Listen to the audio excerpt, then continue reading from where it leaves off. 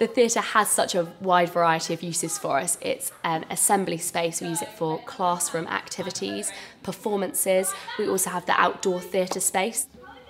We've used the space in here to film in as well. We did a production a few weeks ago with our middle school that was entirely filmed and is then sent out to parents, which is really exciting because it gives the younger boys the opportunity to use such an amazing space, but without the daunting aspect of it being a really large auditorium for their first ever performance.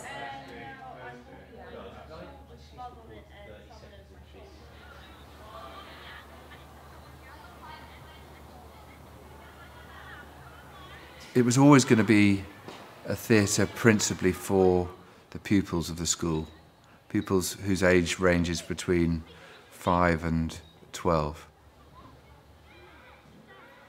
So we were very mindful of that age group and the curiosity of their minds in how we put together the building and in the materials and configuration of those materials.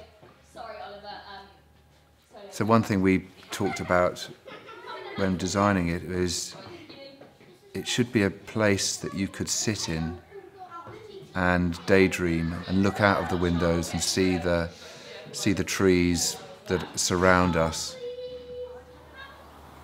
And equally, in how it's put together, we quite like the idea that somehow you might be able to disassemble it in your mind as you looked at it.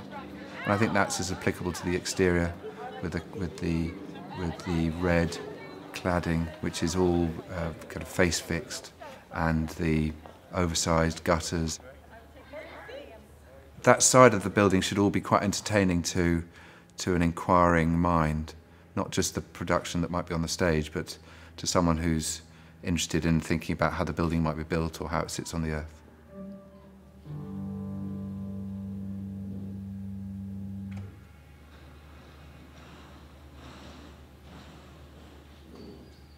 Performing arts is so important at Horace Hill because it gives our pupils the opportunity to express themselves in a different way.